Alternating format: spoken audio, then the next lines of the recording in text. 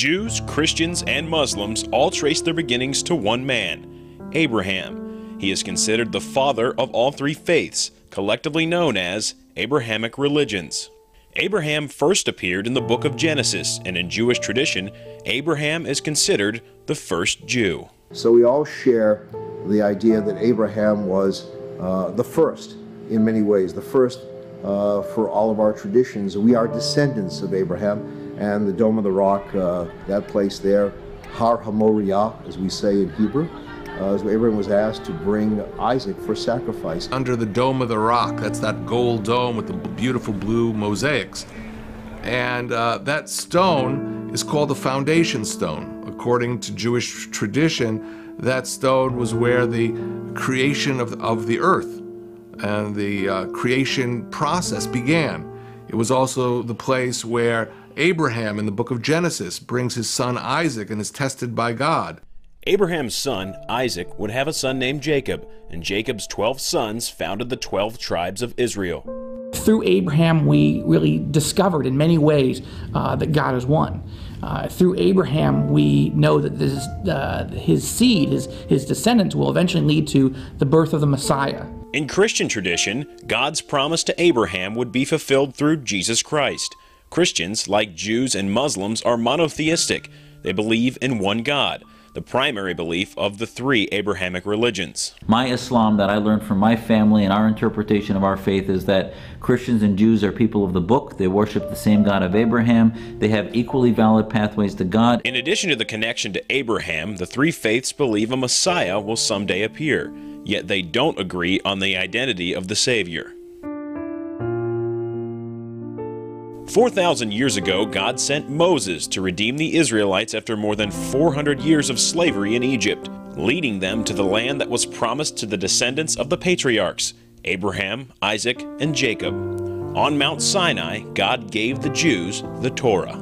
The Torah is quintessential in its message for the Jew because it contains the commandments, a total of 613. So the Torah is, in a sense, the Constitution, the Jewish Constitution, telling us how to live. The word mitzvah is very important in Jewish life. It's a deed, meritorious deed.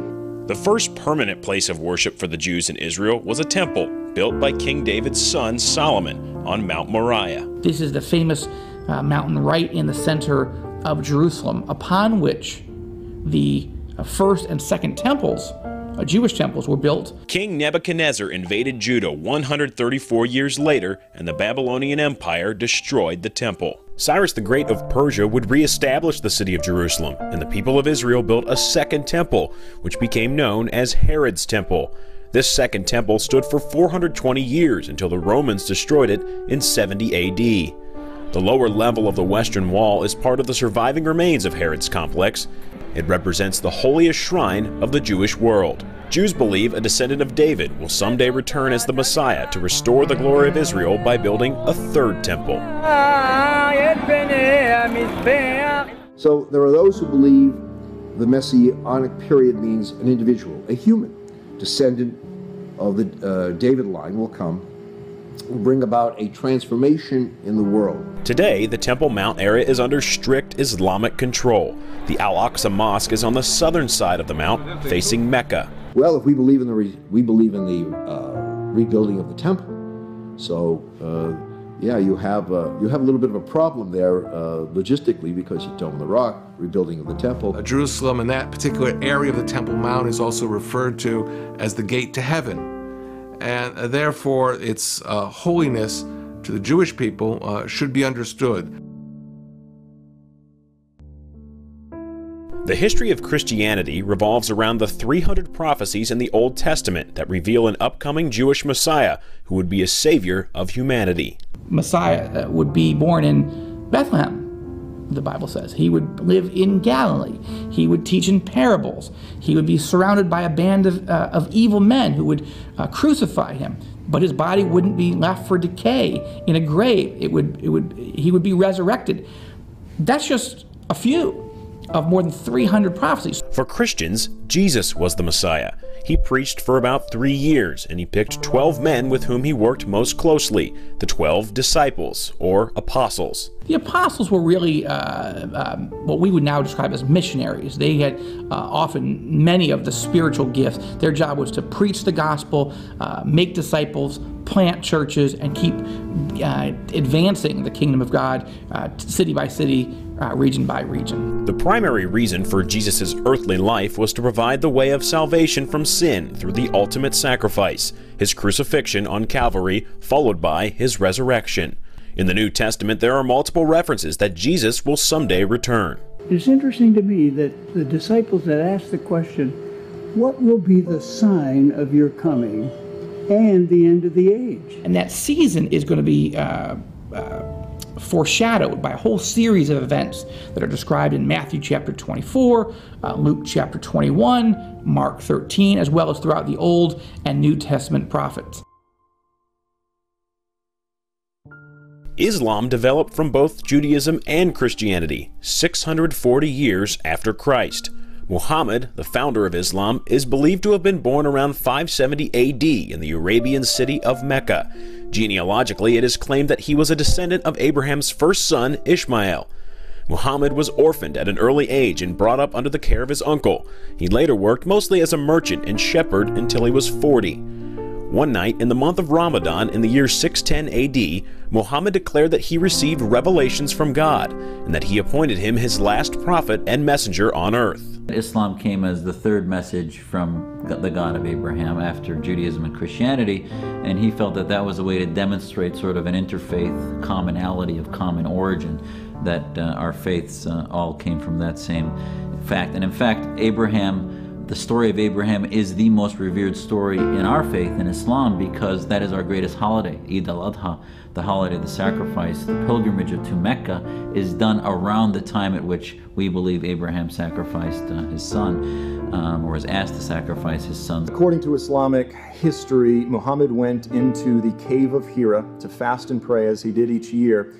And this particular year, as he was in the cave, this very powerful presence came over him. This was the beginning of the inspiration of the Islamic faith and the creation of the book now known as the Quran. Muslims understand the Quran to be the words of Allah. Now, alternately, we need to understand that Muslims also adhere to a large body of scripture that they call the Hadith, or the Sunnah, which is the record of everything that Muhammad did, said, forbid, or condoned. The Jews and Christians had effected important settlements throughout the Arabian Peninsula, establishing major trade and agricultural centers.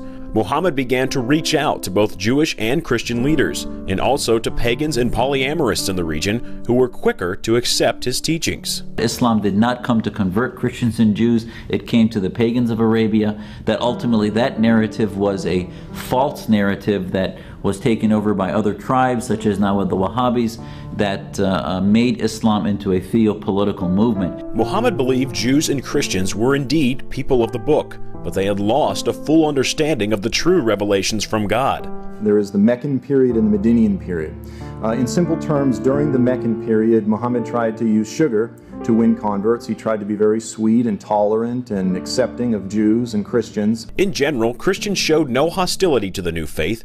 However, the situation with the Jews was different. Many rabbis treated Muhammad in the same way in which they treated their pagan neighbors. He was simply an upstart in the realm of religions in the region.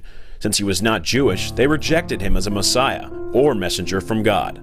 His relations with many of the tribes in Medina became tense and eventually would lead to the slaughter of nearly every Jew in the Arabian Peninsula. He began to become very violent, very imperialistic, very demanding, very intolerant, extremely anti-Semitic during this period. During his lifetime, Muhammad led his army into a string of bloody battles, primarily against the Jews. He sieged a Jewish tribe in Medina, forcing them into exile, leaving behind their property and agricultural lands. He conquered the last Jewish tribe in Medina. But perhaps Muhammad's bloodiest battle was at Jewish Khaybar. Khaybar was the Jewish village where Muhammad slaughtered between 700 to 900 Jewish men by cutting off their heads. It was the final destruction of the Jewish people in the Arabian Peninsula. This event is deeply etched in the radical Muslim memory. The Battle of Khaybar was even used as motivation during the Gaza flotilla raid of May 31st, 2010. In the mainstream media, we saw the flotilla incident in Israel portrayed as a peace protest.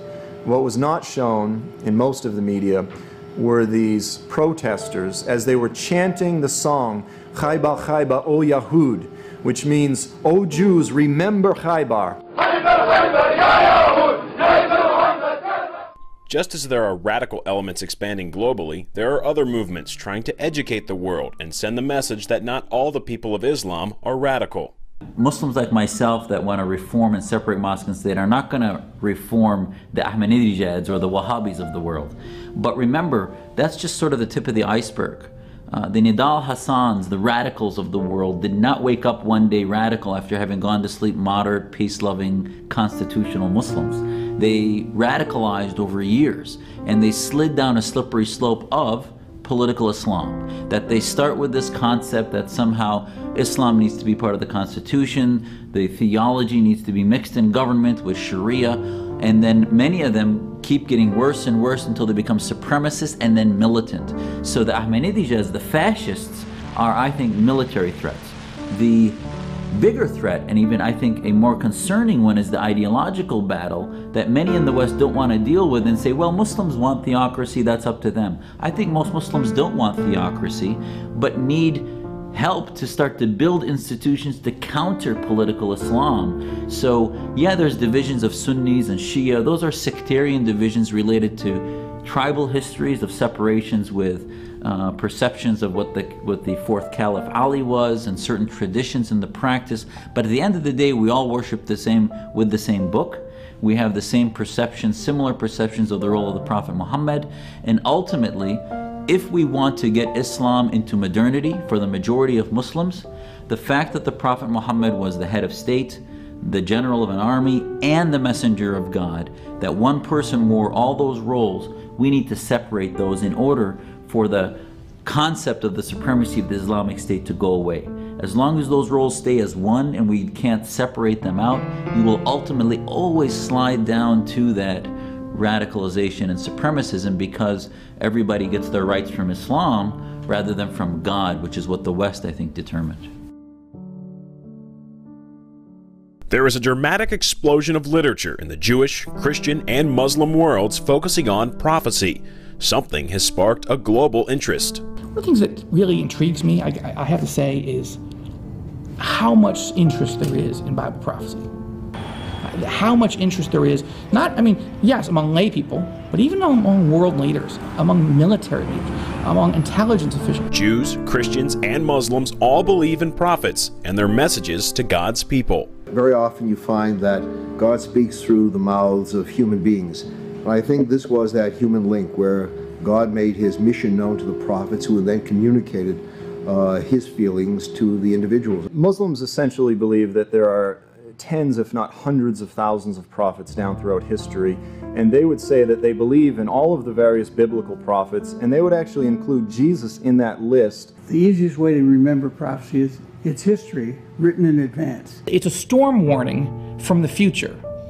And the prophet himself, scripturally, can't stop these events. He can't stop the storm any more than someone who works for the National Weather Service can stop a Hurricane Katrina or some other natural disaster. To some, prophecies can be chilling, especially when they center on the expectation of an individual who will herald the end of time and bring about the kingdom of God on earth. It's hard to believe this, but 2,500 years ago, Daniel is giving the king the instruction of the entire history of the human race from that point, 606 BC, until the end times. I sit with members of the evangelical community, and while we differ in our interpretation of the end of days, the eschatological view of time, there are many of us who feel this is a precursor to the Messianic period.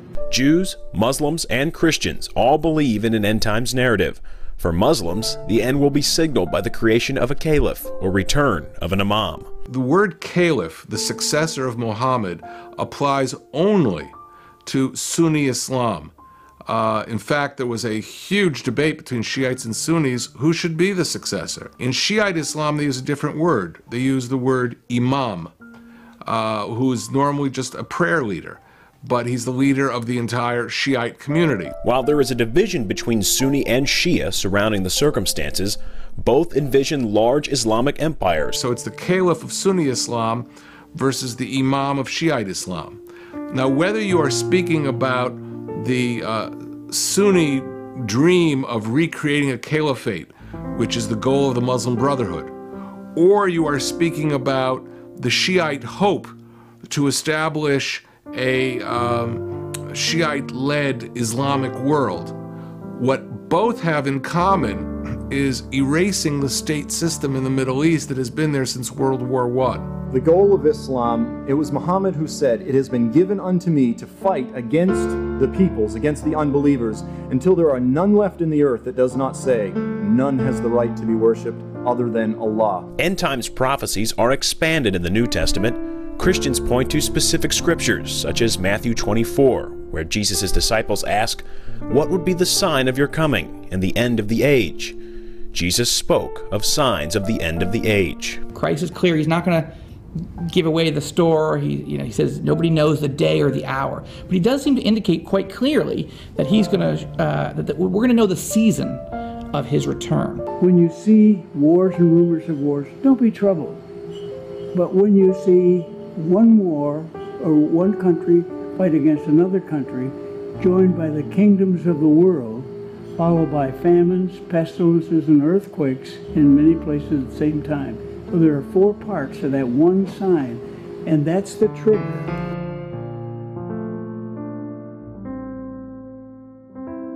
We've been seeing so much turmoil in Libya. As we record this, it's unclear exactly where that's going. In the Bible, Libya is known as the nation of Put. We do know, and we would be expecting, that at some point Libya becomes even more hostile to Israel than it even currently is under Gaddafi.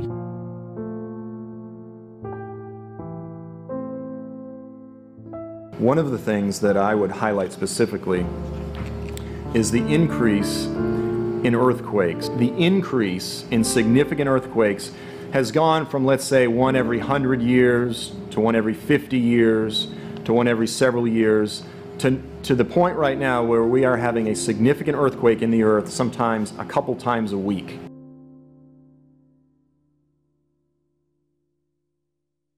Economists are predicting the death of the dollar. A dramatic sell-off on Wall Street. The States has the highest level of foreign debt in the world, and faith in the dollar as a global reserve currency is long gone.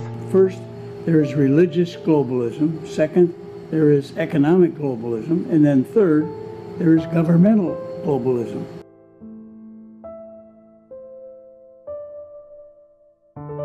Haven't we seen in places where Coptic Christians, where just Christians who go to a church were attacked because they were Christians? There are extremists there who feel that we have to remove people who are different. For centuries, people have predicted the end of the world. Through a depression that nearly destroyed a generation, nations at war, rulers and dictators who tried to conquer the world, they all seemed to point to the signs that the world was coming to an end. While the evidence was compelling to many, there was always one major prophecy that was yet to be fulfilled. The rebirth of Israel in 1948 was the super sign. In other words, there have been wars and rumors of wars and earthquakes and persecution of believers for the last 2,000 years. What we haven't seen happen in the context of all the other prophecies coming true is we haven't seen, until 62 years ago, the rebirth of the state of Israel. That was prophesied. If you've seen pictures of the War of Independence in 48, the Six-Day War, soldiers who were somewhat secular, who were not necessarily religious, were weeping because they felt they had translated the words of the prophet. All 3 faiths point to prophecies that specifically mention Israel. In the book of Isaiah, chapter 43, the prophet said that the people of Israel would return to their homeland from the east, west, north, and south. And in the Quran, Surah or chapter 17, it reads, "And after him we said to the children of Israel, dwell ye in the promised land." The United Nations would never have voted Israel as a state had it not been for Harry Truman, who learned from his Sunday school teaching mother at her knee that if you ever get a chance to help Israel, you ought to help Israel. In Israel, they realized we wouldn't be here if America wouldn't be here. The Jewish Agency proclaimed independence on May 14, 1948, and named the country Israel. When the first Zionist Congress was held in Switzerland, 1897, someone wrote the following. It was Zangwill, famous writer and poet. He said, "By the rivers of Babylon, we sat and wept. We come here today by the Rhine to create a document promoting the state of Israel so that one day Jews will cry no more." And I think that embodies the meaning of Israel in 1948, that finally the land and the people were reunited with one another. On May 15, 1948, one day after its independence, Israel was attacked in what is known as the Arab-Israeli War. The fighting would continue until January 1949. What happened after the 1948 war, when Israel became independent, was that Israel was invaded by at least 6 Arab armies. In the area of Jerusalem, the Egyptians were in the south. There were Iraqi volunteers. There were also the Arab Legion of what was then called Transjordan and today is Jordan. A prophecy that doesn't get much attention, but needs to get that attention, particularly in the geopolitical world we live in right now, comes from the book of Joel, chapter 3. And it indicates that God says that when history comes to an end, he is going to judge all the nations who have divided his land. And he's speaking specifically about the land of Israel. While it was a military victory for Israel, the United Nations declared the holy city of Jerusalem an internationalized city because of its religious importance. No city on the entire planet has been more fought over, more prayed over, more battled over than the city of Jerusalem, which is sad because it actually means the city of peace.